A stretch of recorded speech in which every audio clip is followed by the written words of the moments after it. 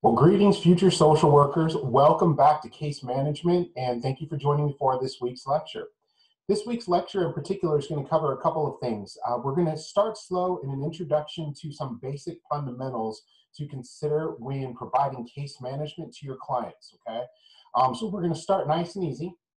I'm going to give you some overview of case management in a simple form, and what we're also going to do for today's lecture is talk about wraparound. Now, many of you have seen, if you reviewed the syllabus for this course, that wraparound is woven into the course materials. The reason for that is because the sort of realm of case management that you will be stepping into as social workers, whether you're working with children or families, or whether you're working with adult populations, veterans, or even homeless populations, what's important to consider is that wraparound has become a fundamental template for case management. So what I'm going to do is we will start at the beginning, as they say in Alice in Wonderland, and when we get to the end, we will stop, right? And so the idea behind this is that today, for the sake of this course, we are going to talk about the intro, the basics to case management, and what we're also going to discuss is an introduction to wraparound. Where did wraparound come from? Why are we talking about it in a social work class, and what does it mean for your future careers? I promise you, as I stated in the first lecture, everything that I give you in this course will be 100% relevant to your future careers. I'm excited to pass along this wraparound training to you, and we'll get into that in a second, okay? So for the first portion, we'll go ahead and dive into the lecture. Let me go ahead and share my screen. All right, here we are. So welcome, like I said, back to Case Management 535. We will go ahead and commence with our lecture for today, for this week. Like I said before, class structure will stay the same. Today's content will change because we are discussing intro to case management and wraparound in particular. So, as many of you know, or may have heard, is I'm also a huge Star Wars fan. I'm a Captain Marvel, well, Marvel Comics, I'm sorry, fan in general. My daughter's a huge Captain Marvel fan. And I'm also this huge Star Wars fan. And so, any chance that I get to show Star Wars clips or Marvel comic movie, Avengers, anything like that, clips, I will show them in class and use them as analogies for the purpose of our lectures. And so I have a really great film clip here. Sorry, caffeine break. Really quick video clip here from Star Wars Empire Strikes Back. The reason I want to start with this is because I want to set the premise, okay, for an intro to case management, something to consider, all right, about case management that I've learned over the past 15 years. So some of you may be familiar with the scene. If you're not, that's absolutely okay. You don't need to know Star Wars in order to get the analogy that I'm going to make between Star Wars and case management.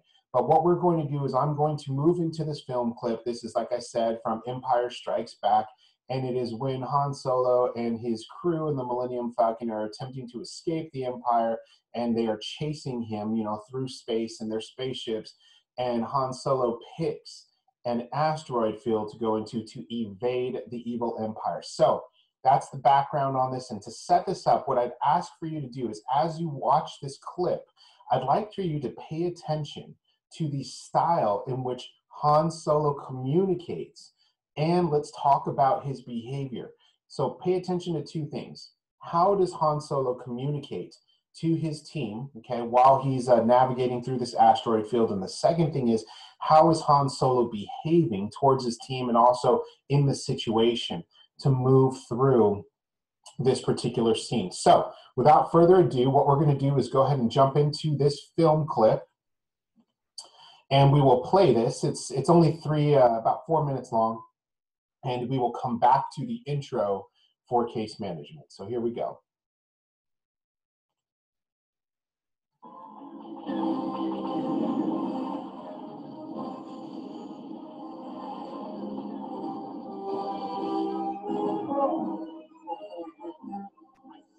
saw him. Saw what? Star Destroyer coming right at us. Turn him off or shut him down. Take the deflector shield. Still up and over.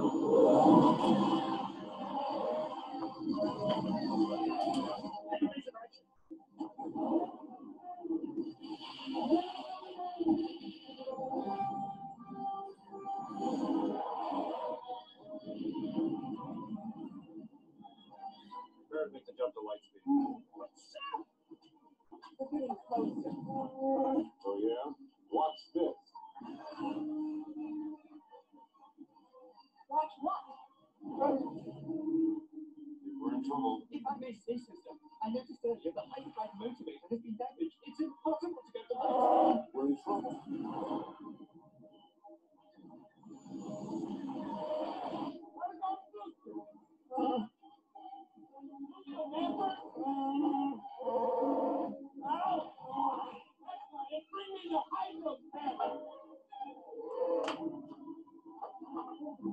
How would we get out of this one?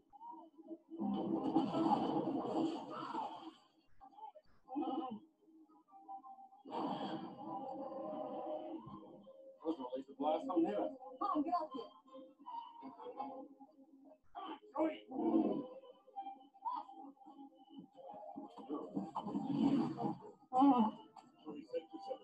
What are you doing?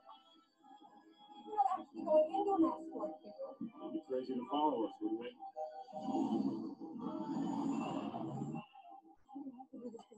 Sir, the possibility of successfully navigating an asteroid field is approximately 3,720 to 1. Never tell me the odds.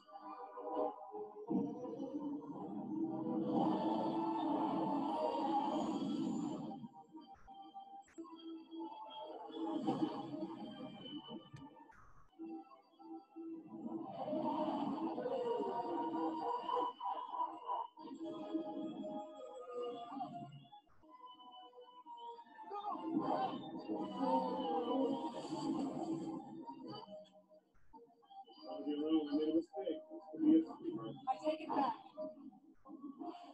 Pulverized if we stay out here much longer.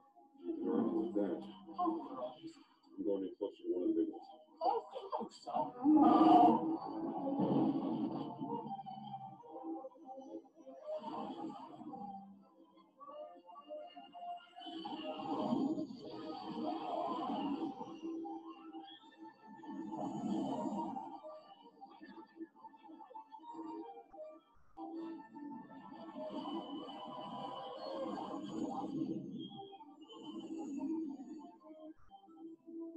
This is Stewie's life.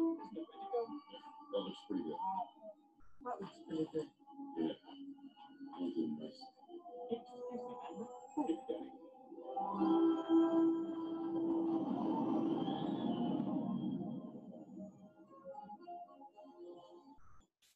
Okay, so I hope you found that clip entertaining. I love that particular clip. I love that movie in the series. One of my favorites, actually, of the entire series.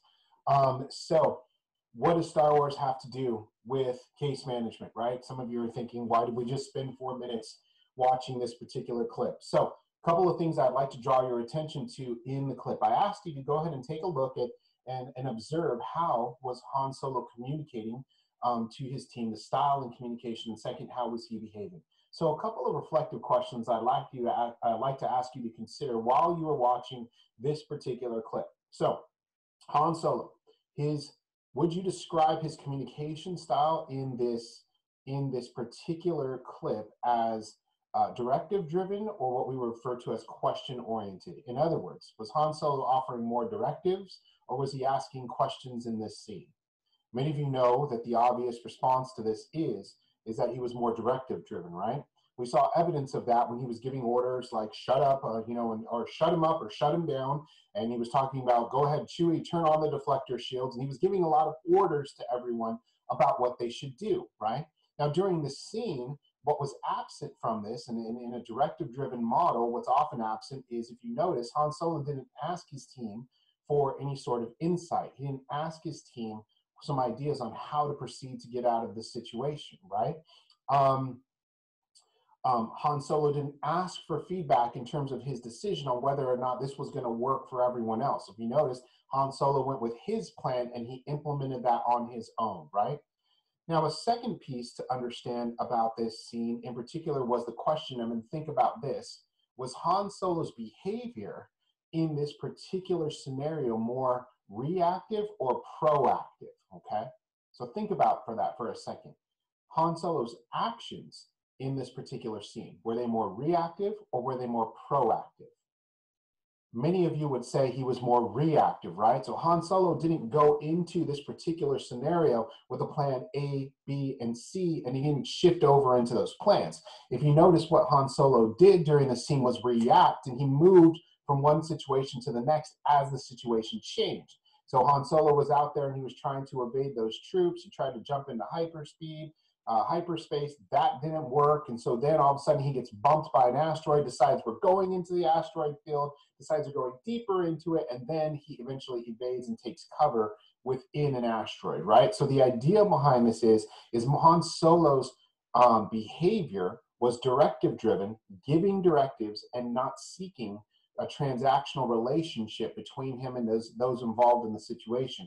And the second thing was Han Solo was more reactive in this situation, changing his behavior based on the challenges placed in front of him. My entire point with this is what often makes for great movies doesn't usually make for great case management, okay? In a nutshell, if you take anything from this lecture, what I'd like you to take from this is that in an effective case management strategy, as a social worker, when you are working with people's lives, what you want to be able to do is take a question-oriented approach, and you want to enter a case plan with a proactive mentality. In other words, you don't want to be Han Solo moving through this asteroid field, not in case management. So one thing to consider is in case management, you will have times of crisis, okay? You are going to have an asteroid field appear before you, right? You're going to need to adapt and make decisions. However, the overarching theme, okay, and tone of your case plan, along with how you interact with others who are involved in that case plan, cannot be isolating others, including your client.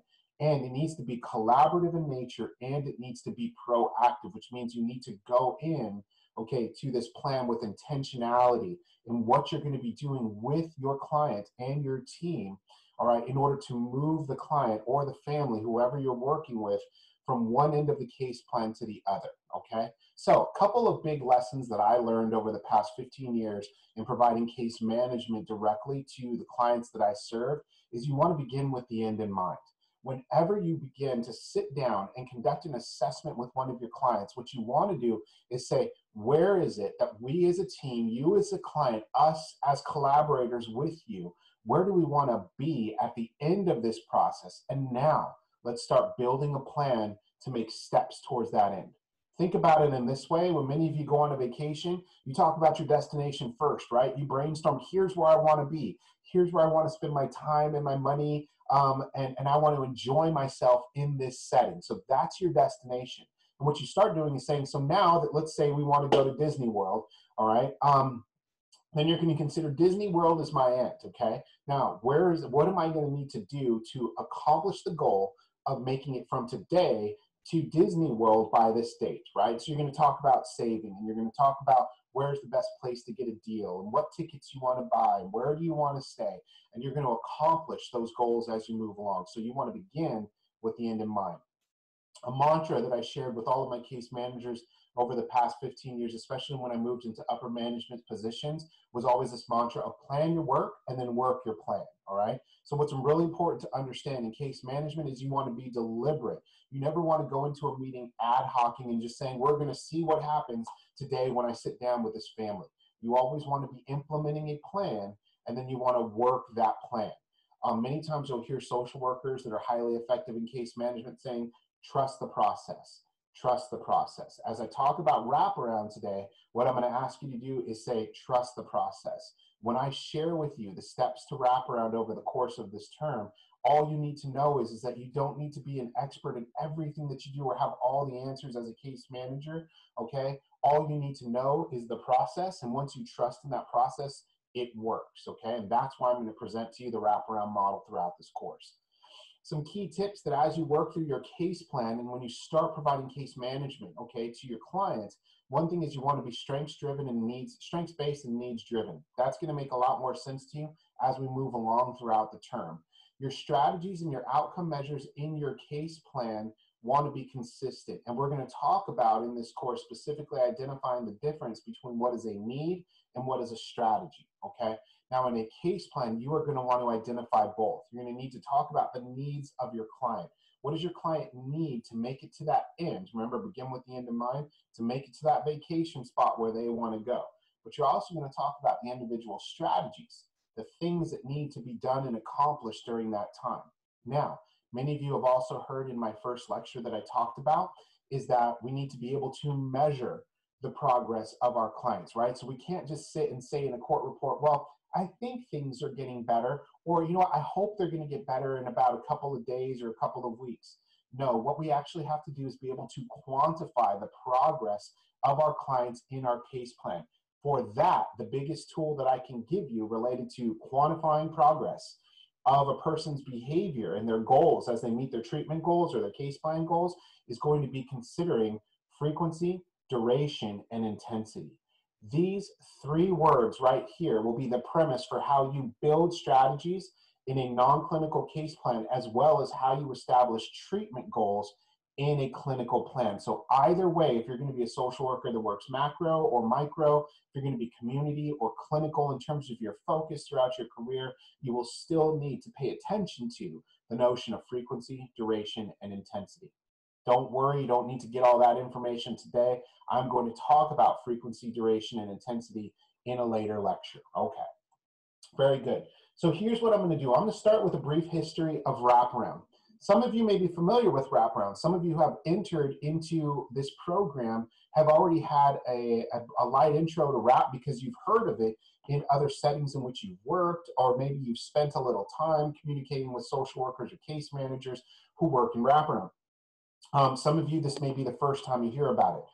This is particularly an area that I'm very excited to bring to this course because I have spent the last 12 years working and providing wraparound at the individual level with the clients, the children that I've served in foster care settings, with their families as the children are reunited home, with many times their families of origin, their biological families, or stabilizing foster placements, children who were active in gangs, and we were attempting to move them away from that life, providing the wraparound model.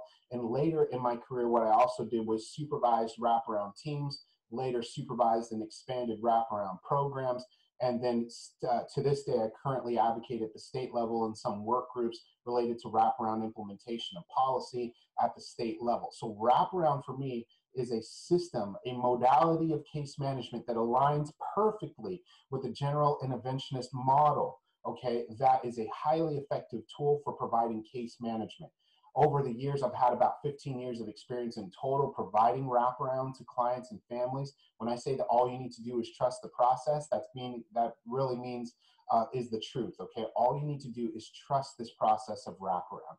Now, one of the things that we've committed to in this program is that we will literally spend a semester giving you wraparound in little bits of training so that when you leave, you will understand the general intervention model for case management, because wraparound falls underneath that, but you will specifically be trained in the wraparound model, okay? Now, some of you may be saying, but why wraparound in particular? Why, out of any other ways to provide case management, you know, that may align with the general interventionist model, why would I need to learn wraparound? Well, that's a good question, something to consider. In the state of California, remember when I talked to my first lecture related to KDA implementation and the Continuum of Care Reform Act?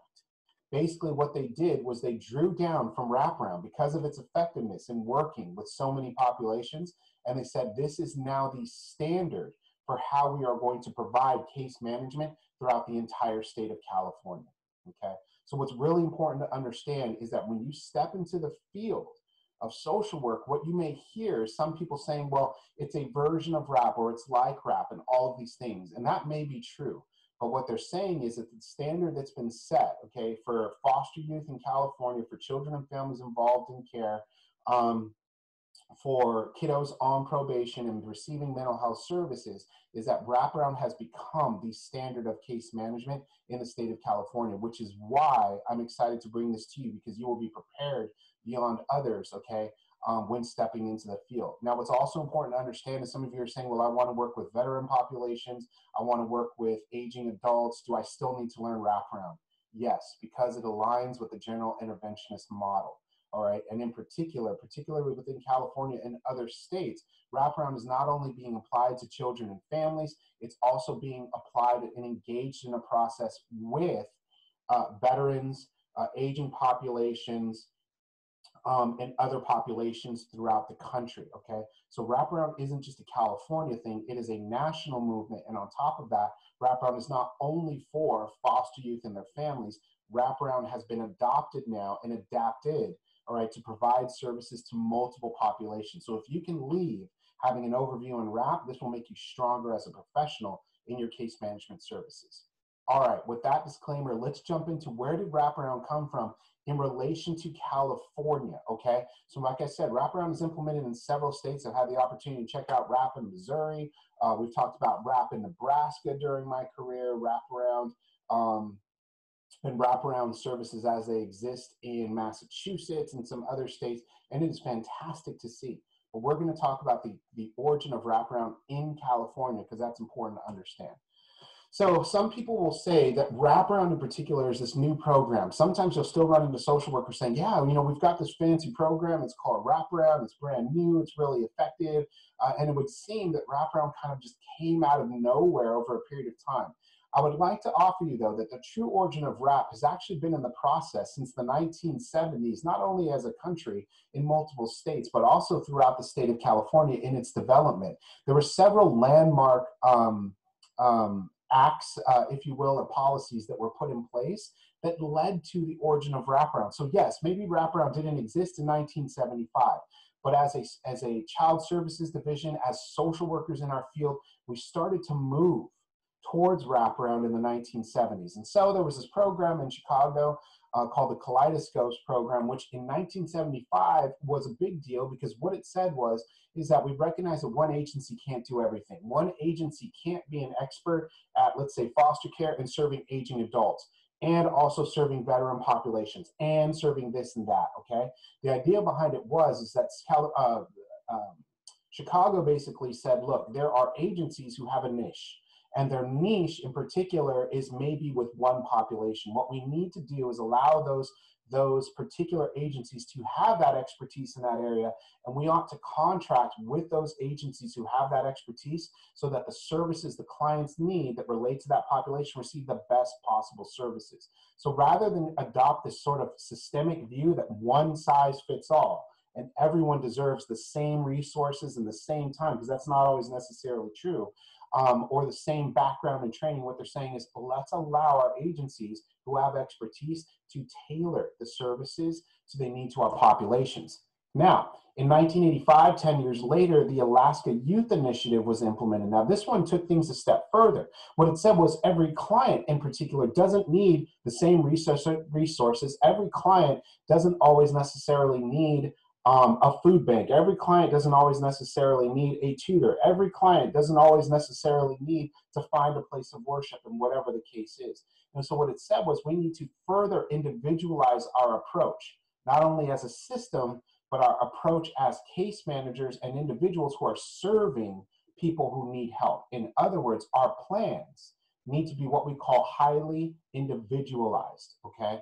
And what that means is, as social workers, we want to avoid what we call a cookie cutter approach.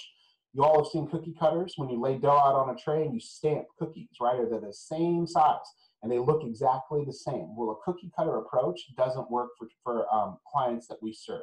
We have to recognize that each of our clients come with individual needs, and our plan, our case plan, needs to be tailored to every single client that we are working with, okay? It needs to look unique to them. Now, in 1992, here's what's interesting, is EMQ, which is an agency actually that changed their name recently, fairly recently, to Uplift, okay, launched its first wraparound program as a pilot program in 1992. Now, the reason they did this, in a brief nutshell, was in the state of California, there were some longitudinal studies that were done that followed kids from a very young age up to the point where they were 18. Now, some of you may or may not know this, but when a child turns 18 in our system, we refer to that child at that point exiting the system as being emancipated. They are then emancipated from the system. I've always thought that's very interesting that we use the word as a system of emancipation when we know that that word has tied to other involuntary ways of servitude, right, in the past, particularly with slavery as a history of this country. Yet we say that we are emancipating children. I thought that's always just interesting. But anyway, side note. The point is that in this longitudinal study, what they found was when a child was removed from a family setting, meaning either from their biological family for abuse or neglect that's taken place, or maybe something really bad happens in the family's lives and the parents pass away, But when we moved children from a non-family setting into an institutional setting, such as a group home or what we refer to as residential care, all right? Sometimes you would have heard the term group home.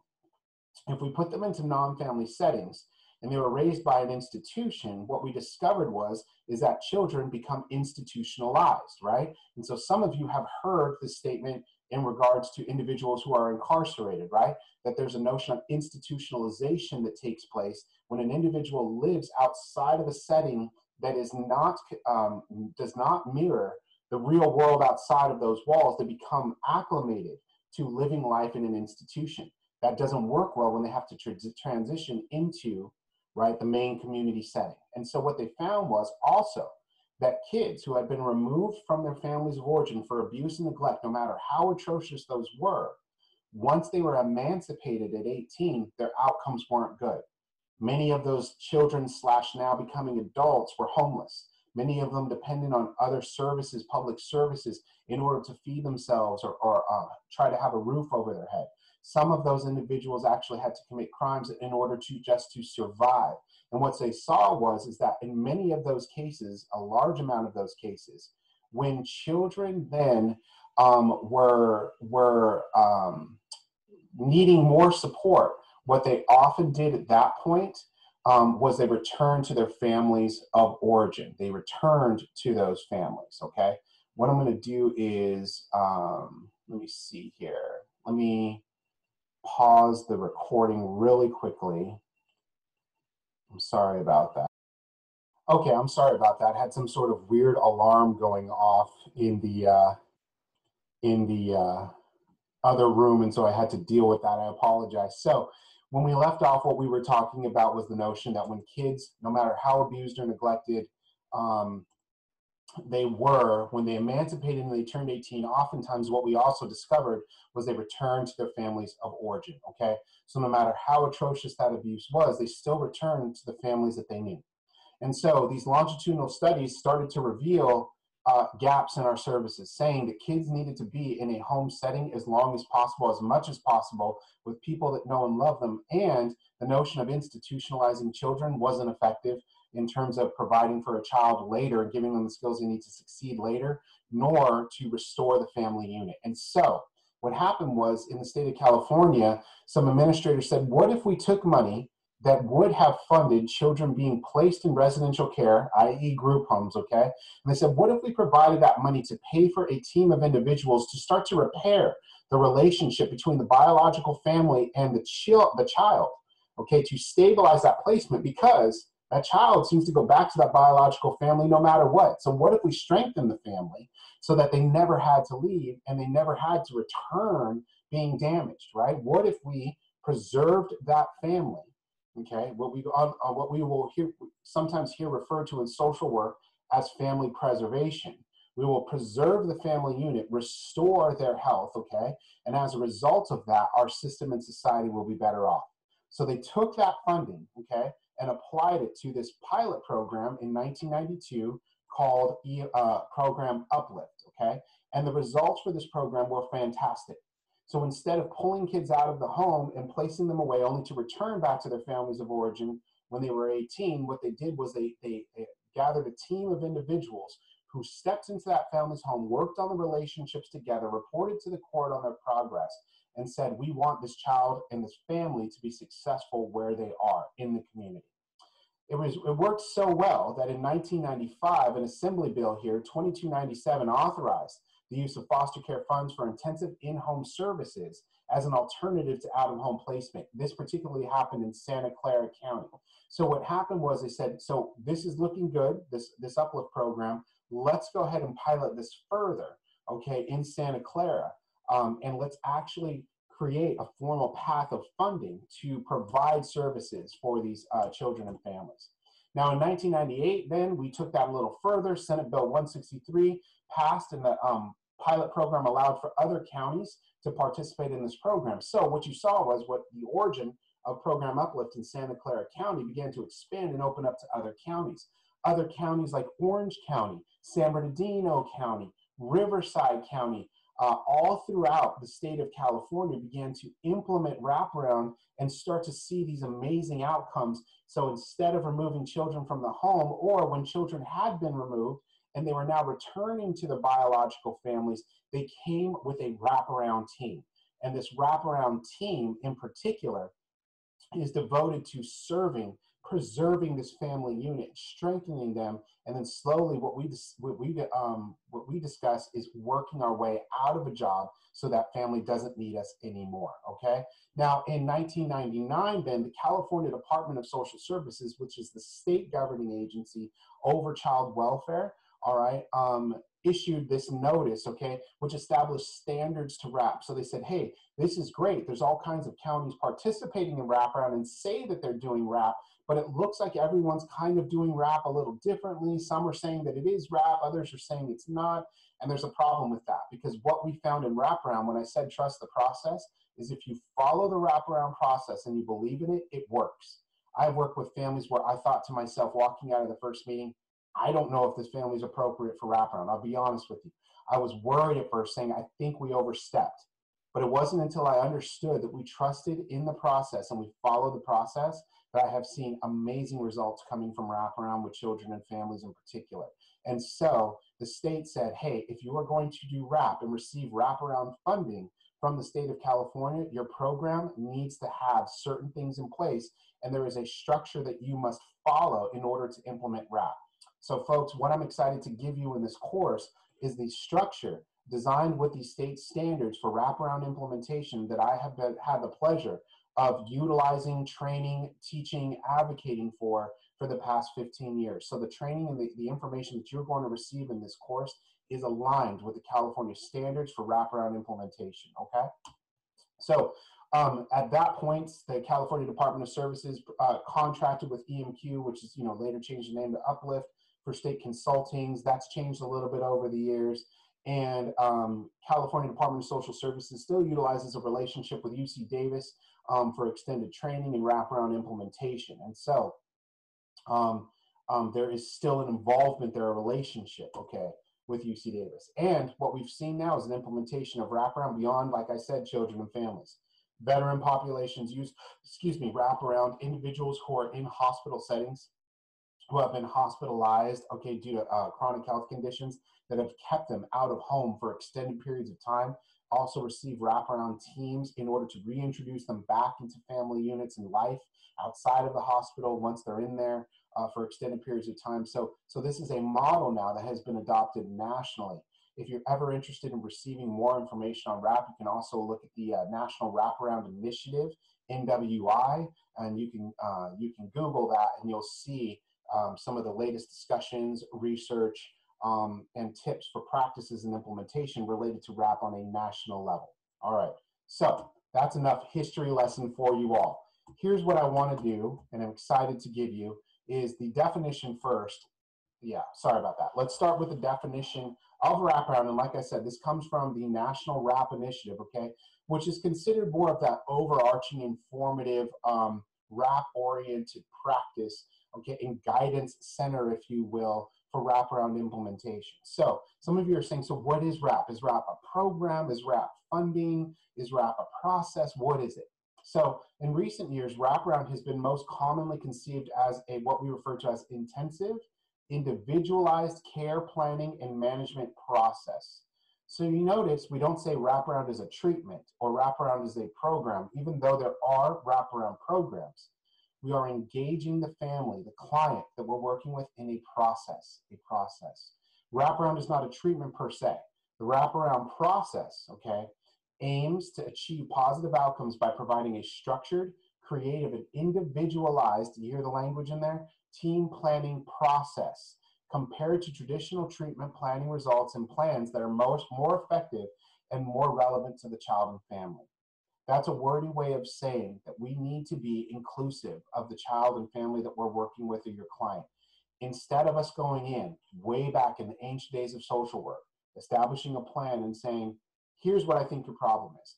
I think that you do too many drugs, and I think you need to have a job, and I think your family needs a food bank, and I think blah, blah, blah. And then what would happen is you say, so I'm going to write that on your case plan. you're going to have a set time to do it. And if you don't accomplish this plan by this time, there will be consequences. Consequences from the court, consequences from your family, maybe it's legal consequences, law enforcement consequences, whatever the case is. And oftentimes what we would do is we would hand that off and say, good luck. Wraparound doesn't do that. What Wraparound does is it brings a team of individuals in who wrap around the client. And that client may be a veteran. That client may be someone who is hospitalized. That client may be a foster youth. That client may be a family, right? And what we say as a social worker is, where do we want to be both together, recognizing the needs of the court and the needs, more importantly, of you and your family? Right? What do we need to get there?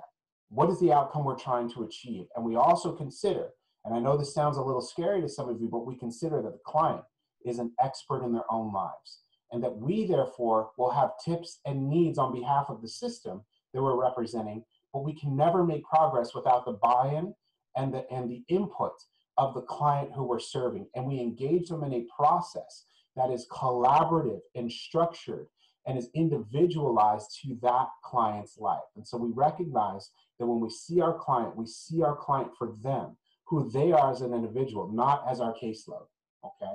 And so that's important to understand. So that is our definition of WRAP. Now, in every program that's aligned with state standards for the state of California, Wraparound needs to exhibit 10 principles. These 10 principles are the foundation of any WRAP program. So any WRAP program, all right, and this is why I would caution you, this is the challenge over the years that I've seen. When a program says, oh, we're providing Wraparound, we're doing Wraparound with clients. And I said, what are the 10 principles? If they cannot name these 10 principles as a WRAP program, they are not aligned with the standards of WRAP. A solid WRAP program, what we call a WRAP program that implements Wraparound with high fidelity, has these 10 principles present in every single bit of programming that they provide. The staff that they hire live these 10 principles out with their families. The supervisors that are present look for these 10 principles evident in their case plan, the case management plan, what we call the Wraparound plan of care, all right, that is relevant and applies to the family. So this needs to weave its way through all services, okay? Now, really quickly, I'm not going to go through all of these 10 principles, but I just want to unpack a few of them so you kind of understand why these are so important. So these are the 10 principles. Strength-based, the Wraparound teams are to be strength-based.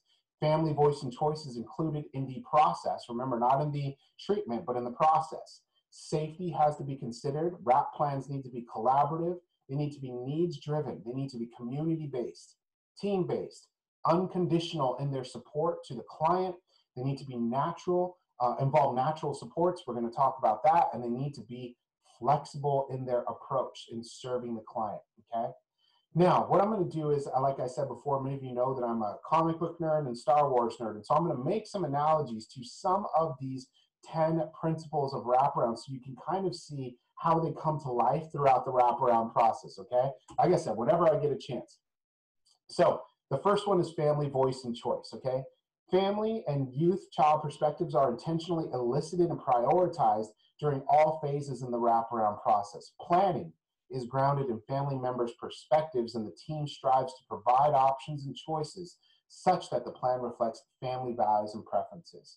That all sounds really nice, right? But let's look at this example here. We have, many of you may recognize this group as the Incredibles, right? And the Incredibles are a literally family of superheroes. And so this family of superheroes, in the course of engaging their obstacles, all right, come together as a family, discuss what their approach is going to be and how they're going to respond to the challenges placed in front of them. They involve the input of all family members. Now, when we are providing Wraparound, all right, in a case management setting, what we need to do is listen to the client and ask for the client's input. In this case, if it was in a foster care setting, you would involve the actual client and the parents that are involved. And you would say, what do you all need from this process? And how are we going to incorporate your voice into our plan, okay? This group right here, you may not recognize, or maybe you do, when you see them together as a group, you may recognize them as the Fantastic Four, right? How many of you can actually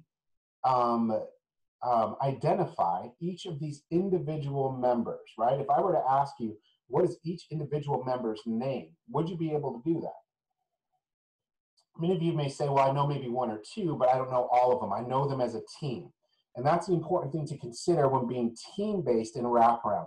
The wraparound team consists of individuals who are coming together to, like I said, wrap around that identified client to provide them with community resources and support, all right, to strengthen their relationships. A good wraparound team isn't seen for just one team member. They don't say, that's Antonio's wraparound team.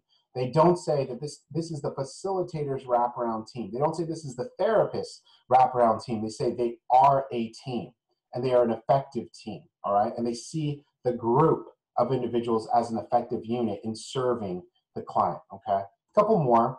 Natural supports. Let's go with this. I'm a Batman fan, and so many of you know Batman doesn't have any superpowers, right? Batman doesn't shoot lasers. He doesn't fly from some magical power. Spider didn't bite him and give him some crazy skills, right? Batman, all of his special abilities come from gizmos that he builds, okay? Well, with his massive wealth, right? But the whole point of this is that Batman in and of itself relies on natural supports, things that he has around him in order to be stronger. A wraparound team needs to develop natural supports. In other words, the plan is when you're providing wraparound and case management to a client, you want to ask the question, what would this client, what would this family, what would this veteran, what would this person do if I wasn't here? If the answer is that they would fall on their face because you're not there to provide them with bus passes and you're not there to get them linked to food banks, and they don't know where to go to find a tutor or clothing, then we have failed them as social workers in providing case management. Natural supports means we come in and we see what is available in the community around them. We start to connect them to those natural supports, whatever that is, a church, a school, a coach, social services office, whatever the case is, and we establish an independence with them. All right, so that one day when we step out of the picture, that client, that family no longer needs us because they are surrounded by natural supports in their community, okay? Collaboration, many of you know this, and this is a group that you're all familiar with. These are the Avengers, right? And many of you know the Avengers independently for who they are, right? So you know Iron Man, you know Black Widow, you know Captain America, you know the Hulk, and you know Thor. Now, many of you also know, though, if you watch the movies, that the Avengers, every single time, not one Avenger can solve the problem that's put ahead of them, right? So no one Avenger is above the team. No one Avenger has all the answers and can therefore solve the problem. They actually have to work together to save the world every single movie, right? And it's when the Avengers are fighting together as a team that they are able to solve the problems that are put ahead of them, okay? So they're big egos, they're big personalities, but they're ineffective if they are not working together. In collaboration with Wraparound, we do not go in and work solely as a social worker. So we don't do the Han Solo approach and saying, I am the social worker and you are the therapist. So therapists do therapy and don't offer any support, right? And we say, you are the pastor. So come in and say your prayer, but I don't need any other support from you other than that prayer. No, in collaboration, what we do is we bring everyone to the table. We bring everyone to the table to talk about the case plan, to offer input into the case plan, to agree on the strategies that we're going to implement, and then we move forward with the plan. So we collaborate with one another. Things like being community-based is important to understand. I don't know if many of you identify with this group at all, but this is a group, I don't know if you noticed, but Captain Planet. I may be dating myself here, but you know, Captain Planet, he's our hero, fighting pollution, all that kind of stuff. And so this is the whole point to get, though, is that community-based, is that families need to be connected with their communities in which they live. Many times, some of our clients that come to us, not just children and families, but also veteran populations, individuals without housing, are not rooted in their community. In fact, they live migratory lives. Many of our clients up and move, okay, because of stressors, trauma, they're running from someone, they're running for safety, or they're running from bills, or whatever the case is, and they move continuously. And what happens is the family becomes dependent upon welfare systems instead of the community in which they're in, and they're not grounded in that community.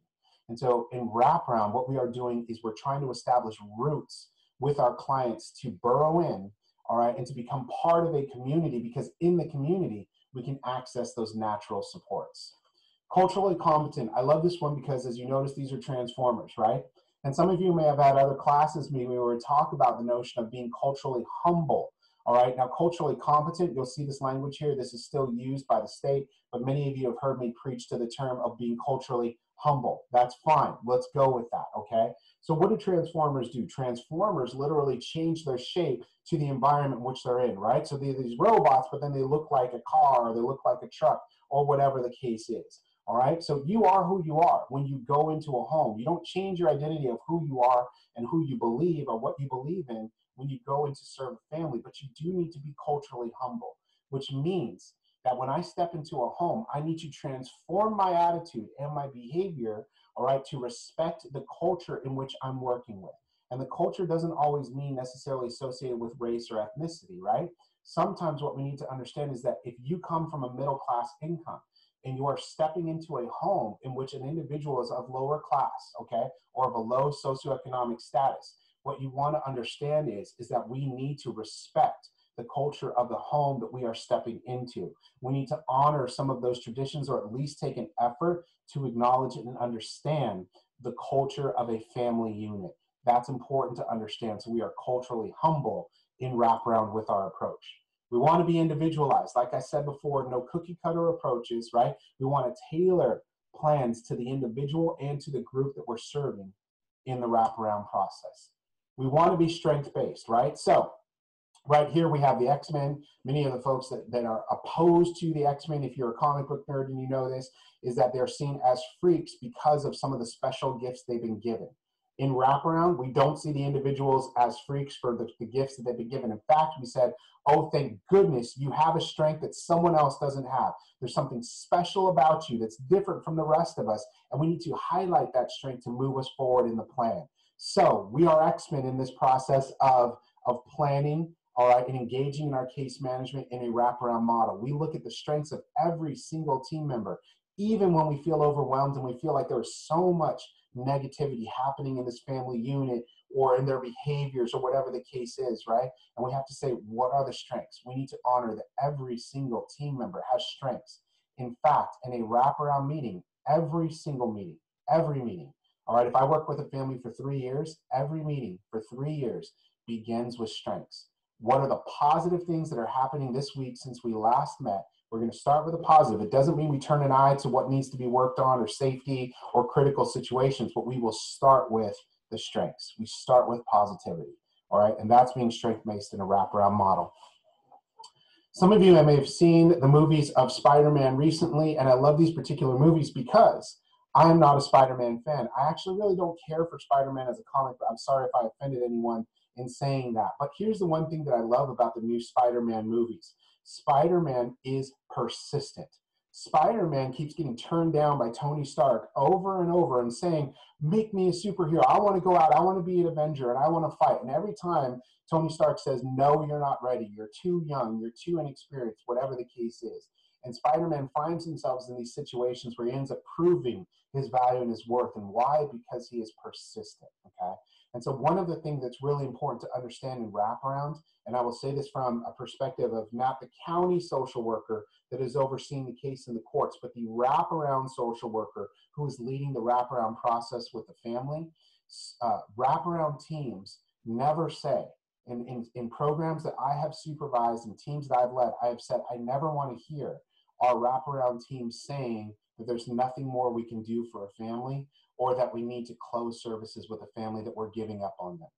As the wrap providers, we are not the ones to ever say that we give up. We must remain persistent and continue to bring hope and strategies to the clients that we are serving. At some point, one of the professionals on the team that is tasked with assessing safety and risk, in that case would be the county social worker, is going to be able to say, I admire the persistence, but maybe there's so much happening in the family unit right now that we want to try wrap later once things have stabilized. But in a pure wraparound model, the wraparound team is not the one saying that we give up, we can't do this anymore. Even when the families are saying, I don't know if I can do this anymore, the wraparound team is persistent and pushes on. Finally, the last one that I want to drive through is coming from a lesson that Yoda talked about, right? So Yoda said, do or do not, there is no try, right? And so Yoda is outcome driven. Yoda wants to know you're going to do it or you're not, but you're not going to just try, okay? So the wraparound team, like any good case management plan, is going to begin with the end in mind. So what we're going to want to do is we're going to say, what are the outcomes that we want to achieve at the beginning of this wraparound process? What does each team member need to have see happen at the end of this process? That means the child, the family, the identified client, and the professionals. What do we all need to see at the beginning of this process, and how are we going to get there? And we are going to make sure that our strategies and our plan is aligned with those outcomes. Outcome driven, okay? Beginning with the end in mind. All right, we're almost done here, folks. Hang with me. Sorry for this odd placement of this slide here. I apologize for that. So what I want to do is show you now the wraparound process is very similar, and it's structured very similarly to that of the interventionalist, generalist model for case management. So if you will notice, there are 4 phases of wraparound, okay, and they align very nicely with that generalist intervention model. So the phases of wraparound are engagement, planning, implementation, and transition. These are the 4 phases. Now, the reason why you have all these quirky lines here and triangles on the screen is to understand that in case management, and all right, I'm not talking about only wraparound, I'm talking about solid case management, then what you do here is these phases have different points in time, and where some are stronger than the others and some start to back off at different points during your case management. So if you notice, there is no point in wraparound or in case management when we say that engagement stops. So we never say after the 3rd week, you know what, we're no longer in engagement phase, and we are now moving family into the planning phase. Therefore, I have no longer any interest in your personal interests or your hobbies or your likes, right? We're past engagement, so I'm going to stop engaging with you. We never say that, right? Engagement starts from day 1 and it ends, and it follows through the end of the process. And the reason for that is because as social workers in case management, remember I said we operate with the head and the heart. We never stop feeling empathy for our clients. We never stop engaging with them on a personal level. Yes, they are our identified client. Yes, that they are our focus for our case plan. They are still a human being. They're still a mother, a father, a child, whatever the case is. And at that point, they still deserve the dignity to be treated like that person, okay? Second is plan development. So if you notice, in plan development, we start with a little less planning in the beginning. Well, that's because engagement is heavy. We need to get to know the family. We're still trying to understand what are their cultural norms, what brought them into the system to begin with, what are some of their desires for this process. And so it's into the middle of this as we get to move in, before we move into implementation, that we're saying, I'm starting to understand now why the family may have encountered our system. I'm starting to understand now what the interests are, the cultural traditions are of mom or dad. I'm starting to understand some of the background related to previous mental health treatment or diagnosis of this child, and therefore now I can start to come up with a plan together with the family on what it is we're going to work on. So if you notice, planning starts to get heavy right here, right before implementation. Now, if you notice here, implementation starts heavy right in the middle when you start, right? This is a lot of heavy lifting, okay? And then what happens is it starts to taper off at the end. Here's what's important to understand. In casework, in case management as a social worker, the beginning phases of working with the family are going to feel a little heavy for you as a professional at first, because you're doing a lot of the heavy lifting. You're getting to know the family. You're getting the family to trust you as a professional representing the system. That's a lot easier said than done, right? I've showed up to homes where just because I am representing a system such as child welfare, I'm representing a county, whatever the case is, they will not let me in the door, right? They'll shut out the lights, they'll turn off the TV. I hear all kind of whispering, and I'm like, I know you guys are in there, right? Give me 5 minutes. And they are shutting you out, right? So you are building engagement, you're building rapport, you're still trying to develop a plan. And so when you first start implementing that plan, it's going to feel very professional heavy, because you might be role modeling for them how to work their way through crisis. You're brainstorming with them coping mechanisms on how to deal with stressors in their life, right? You're having discussions about maybe attending some parenting classes or getting resources for families, for food banks or churches or whatever the case is. But if you notice, as you move through implementation, for the professionals, it starts to lighten up. The reason for that is because at some point we need to hand the work over to the client that you are serving. At some point, you cannot end this process with you doing all the heavy lifting for the client or the family, because we wouldn't have taught them how to do it for themselves, right?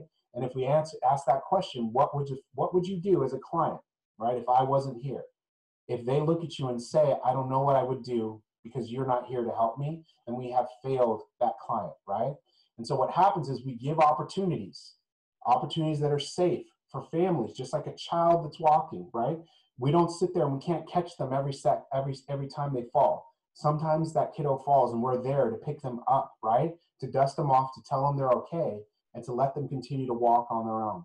We need to do that with the clients that we are serving. At times, we're going to watch our family struggle. We're going to watch them fall. It's going to be a little scary for us, and we're going to say, oh my gosh, you have a plan, use the plan.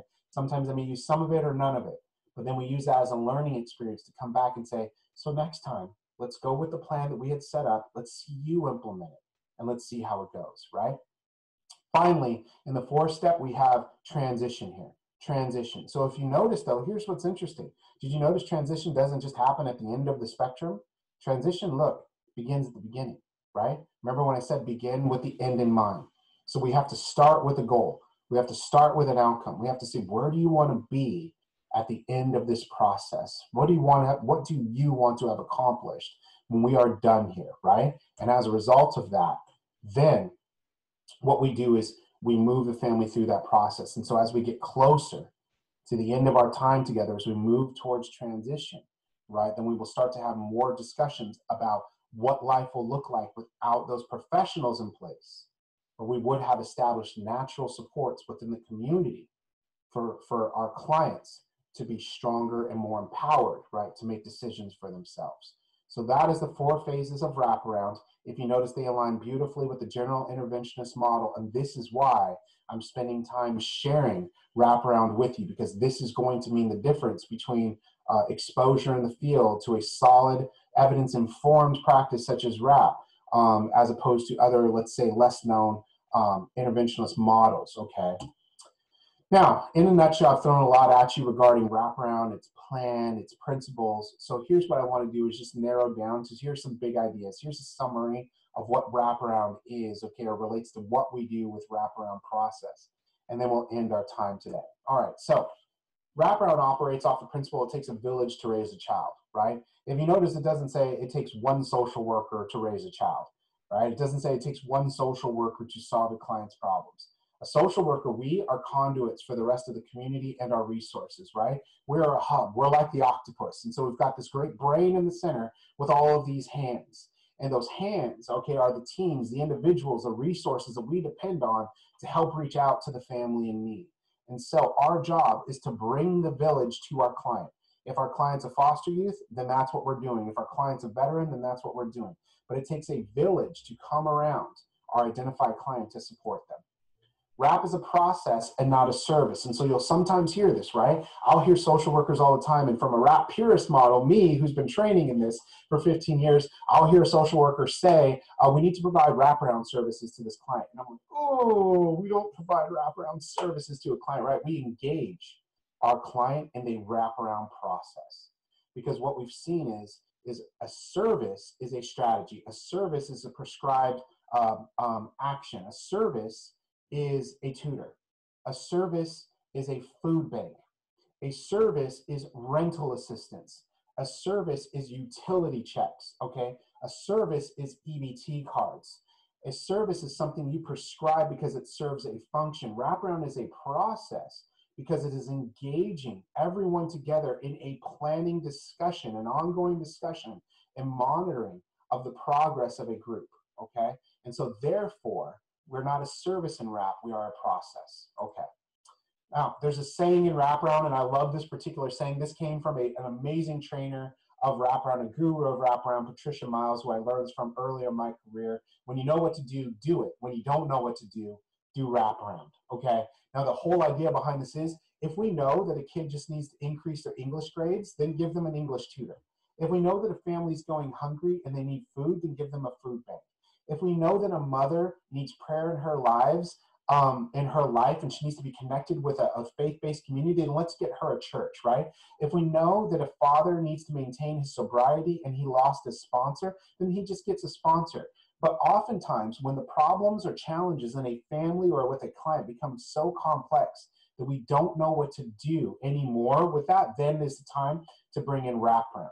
Seeing how wraparound then becomes the process. So what we're saying is that things are complex, things are heavy, and oftentimes a family saying, I don't know where to start. I am so consumed by substance dependency or anger or grief or running away or whatever the case is. I don't even know how to fix where I am. That's okay. When you don't know what to do, let's do wraparound. And that's where the idea of wraparound comes from, okay? Finally, wraparound, this is the phases that I mentioned to you before on that chart, right? So wraparound focuses on these 4 areas right here: engagement, planning, implementation, and transition. Your generalist intervention model follows the same timeline, okay? Now what happens is before the process, you're gonna have referrals and screening. This is where you as a social worker are sitting in your cubicle and you're at your desk and you're doing some paperwork and your supervisor comes over and says, congratulations, you just got another case. Here is your referral packet. Here's all the screening and intake information. Have at it, okay? There's some points in my career as a social worker where I'm sitting on my desk and I've got 13 cases piled up right here and I'm trying to get through my notes, and guess what? Supervisor comes over with another 10. Boom, right on your desk, okay? That's that process that happens before you begin engaging the family. And afterwards, in wraparound as well as in the general intervention model, we have a period of time when the case closes that we follow up with the family. Sometimes that's individuals taking surveys. Sometimes that's us bringing a few more resources. Sometimes that's the client reaching back out to us saying, hey, things are going well overall. I just had a couple questions for you. I need a little bit of guidance. Can you help me? And that is that post-work, post-transitional work, okay? In the general intervention model, you have that. And in wraparound, we refer to it as post-wrap. What is wrap like? Okay, what is life like after wraparound has ended, okay? So those are the 4 phases. The reason why you'll see arrows moving back and forth here, dual direction here, is because in a wraparound model, and it's important to understand in case management too, in the general interventionist model, okay, you may move back into some phases. So you can be in engagement and you're moving along, right? And then you may go into planning and things look good. You feel really good about your plan. And then you start to implement it. And nothing in your plan is working. In fact, you start to see things getting worse, right? Start to see more crisis, more anger, more no-shows for appointments, whatever the case is. At that point, then, as a social worker, you say, whoa, whoa, whoa, step back, hold on. Okay, we're moved forward with implementing a plan, but we're not seeing progress, at least the progress that we wanted to see. So I'd like to move back into planning this week. I'd like to talk about the strategies that we set up, the needs that we identified. Is this what we're still committed to doing as a family or as a group? Is this what we still want? Because I'm noticing as we move forward, we're not getting the outcomes that we need. So let's step back for a second. Let's look at our plan and let's make sure this is the plan that we want to work, okay? So you see how you can move back and forth between any of these systems. All right. So I want to say really quickly, thank you so much for listening to the lecture. Now I know this is a lot of information to get in a very short period of time, okay? So please know that if you feel overwhelmed with what we're talking about in case management, if you feel a little confused, you don't need to worry. In fact, you're feeling like a lot of other folks that are first introduced to wraparound. I'm not going to lie to you. I, 15 years ago, received this training, right? Before I became a certified trainer for trainer, before I started doing advocacy at the state level, I was receiving this training and I was thinking to myself, this sounds great and exciting, but it sounds so overwhelming. If you're feeling that way, don't worry, you're going to be absolutely okay. You can shoot me an email, you can talk to me about what you're going through, whatever the case is, and I'm happy to guide you through it, okay? Likewise, if you have any suggestions, if you need me to explain something better, just let me know that and I'll be happy to do that, okay? Finally, let's go ahead and close out with our centering for today, right? So our centering, just a reminder, right? We're going to spend 2 minutes pushing out all of that information that we just received right now. We're not going to worry about what came before today's lecture. We're not going to worry about what is going to happen after this lecture is done, right? we're going to go ahead and take some comfort, right, in knowing that God was present with us since our day began, and God's present with us even when we close our eyes to sleep at night, right? He's forever with us, okay? And so our scripture focus word for today will be interconnectedness. Interconnectedness, okay? And our scripture verse will come from 1 Corinthians chapter 12. If one member suffers, all suffer together. If one member is honored, all rejoice together. So today's lecture on Wraparound, if you notice, has had this theme of connectedness, that we are a team, right? We don't operate as a social worker alone. To some of us, that may be scary, right? Because you're saying, well, we're dependent upon others for progress. Maybe. But also you could take comfort in also knowing that you're not alone, that the sole outcome of a family, of a client, of an adult, of a veteran, of a homeless individual that you're working with under a case management model isn't all dependent upon you, right? That a person's life and their success later in life isn't solely dependent upon you as a social worker.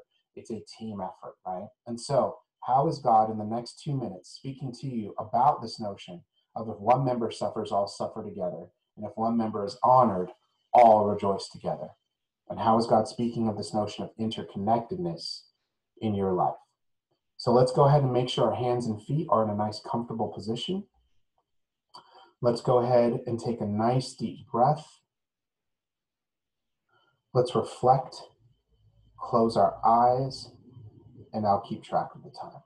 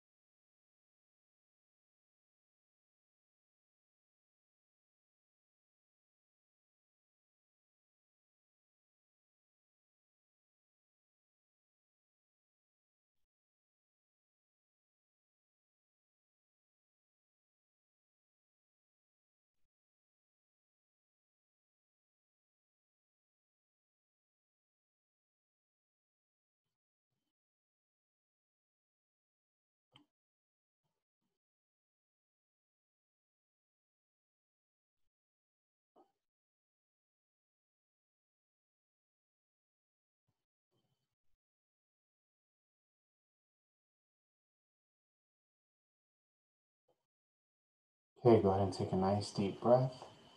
Open your eyes. Welcome back. Folks, thank you so much for engaging in the lecture today. If this is you down here, if you're saying to yourself, wow, I'm feeling overwhelmed, I'm feeling nervous, like I said before, please don't feel nervous. Stop for a second. Center, right? Just give yourself some time to say, things are going to be okay. I'm not going through this alone, right? I've got other colleagues around me who are going through this, who are overwhelmed, but also, all right, I've got God alongside me.